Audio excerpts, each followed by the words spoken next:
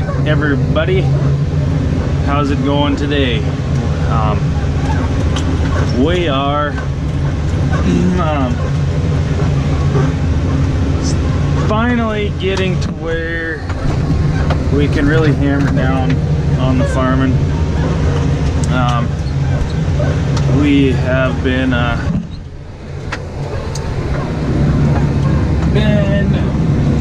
not getting as much moisture, I guess, if you will, as we had been. So things are starting to dry out a little bit. I should say, for the farming aspect of things, I really would like to see us get some more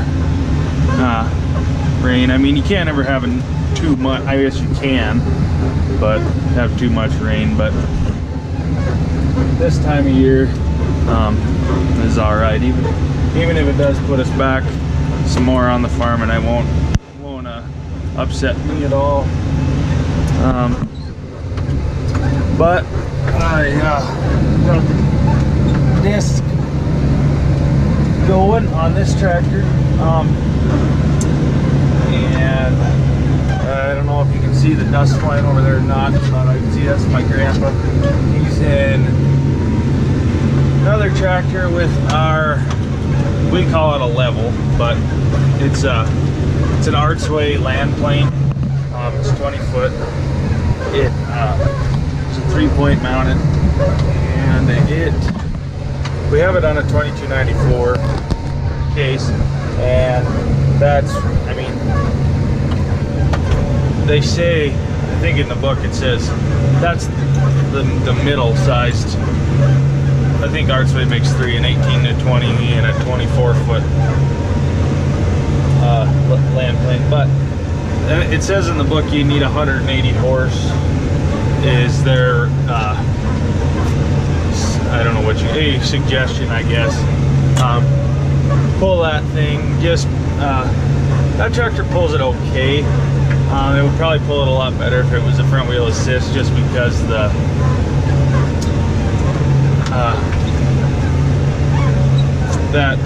thing kind of does shove shove that tractor around a little bit, and we have duals on it, which helps. But I wouldn't want it on any smaller of a tractor. We had it on this tractor last year. That was our first year of having it, or having that level. That tractor was getting got a new motor put in it last spring, so we didn't get to use it for any farming. So this is the first year we've leveled with it. It does a pretty good job. I mean, this is the first field we've started on it, and we've only probably, it's about 45 acres, and he's got about half of it done, so not like we have too many acres on it, but time will tell. It seems to be doing pretty good. But yeah, I'm just disking away here. This is the only disc we have. As you can tell, it is off, or see, it's offset. It's 18 foot. It does a pretty decent job in like first year sod. It does okay.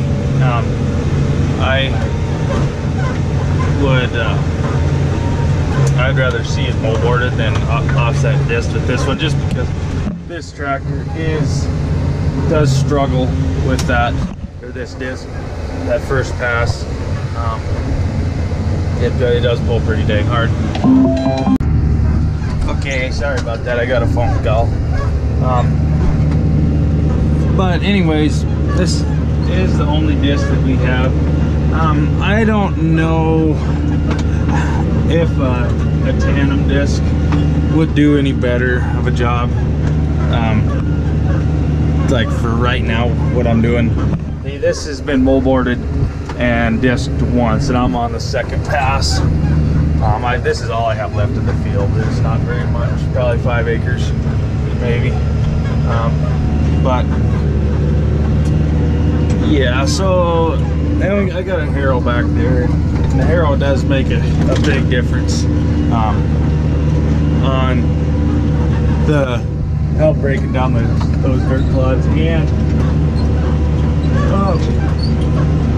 it helps smooth it out a bunch too. It's surprising how much smoother that Harrow makes it. But I'm going 5 miles an hour is what I got it set at, and I got my acre counter there. If you can even see it, if I'm shaking so bad, it's fucking rough. But yeah, I have it set at about 17.5 feet, because really I have that Harrow is 19 feet wide, and I made it that wide to help with the ridges on the outsides. And I mean, I'm sure glad I didn't make it 18 feet because it'd have been too narrow.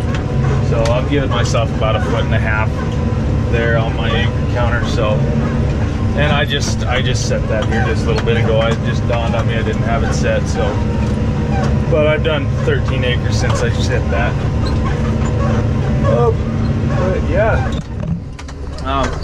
this other half of this pivot is we seeded it down last year. This is only our second year of farming this ground. We just lease this, and the guys who had it before us, they kind of,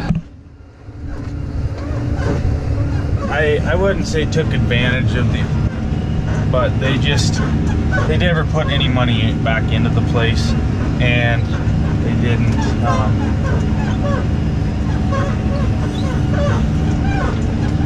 their farming practices weren't the best, I'll just say it like that. Like, that was the second year that field had been farmed. We farmed it. We didn't farm it the first year. We just farmed it last year. And I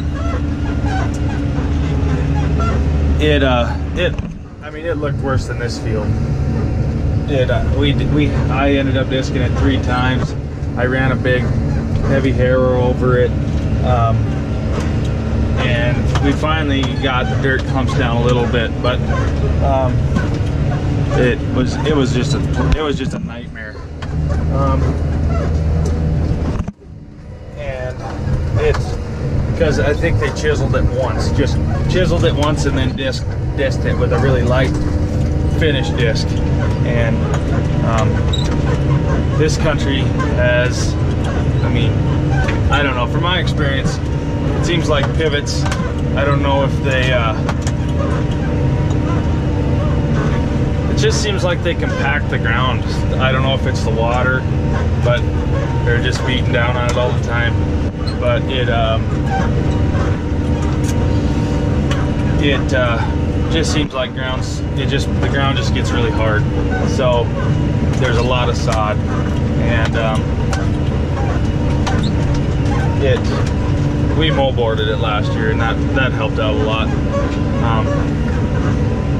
Or I guess I don't know, helped out, but it broke up that sod a lot better. And really, that field should have been farmed again this year, but the owner wanted it seeded down. So, and it's the alfalfa, and it looks really, really good. That field, we planted barley in it last year as a cover crop, and it did okay. It didn't do as good as I would have liked to see it, which, I mean, it's okay. I really don't like grain hay that much. Cows they like it, but they just don't eat it this time of year. But the alfalfa looks really, really good out there, so hopefully we'll have a good stand, a good crop off of that. But this, there, you see my camera turning around there. There must have been a head gate out, an old head gate. This used to be flood irrigated a long time ago. This pivot's been in for like 20 years too, and this field's been farmed maybe once, and with poor practices. So there's a lot of old holes where trees were and ditches and stuff. So, but he's filling those in. They're trying to anyways. But yeah, we are going to plant oats, barley, and peas out here for hay. And I'm thinking it's gonna do, I am hoping it's gonna do good, just because I know I just said I don't like grain hay, but it's always nice to get a good crop. And I have some guys that might be interested in buying some of it. So what I really need to do is I need to get a combine, but so I don't have to hay everything that I farm, and you can combine it, or I need to hire somebody. There's a guy that just up the valley from me here. He puts in about 600 acres of wheat every year and has some guys from Oklahoma.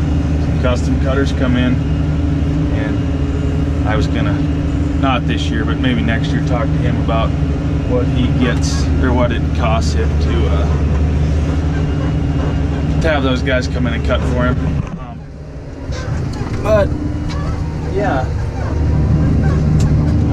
it's supposed to rain tonight, so I'm hoping I'm gonna get done with this field today. I mean, I should, unless I break down or something. Oops. Yeah, so that's what I'm up to. That's probably, if you made it this far in the video, you're probably sick of me blabbling on about stuff. But yeah, thanks for watching.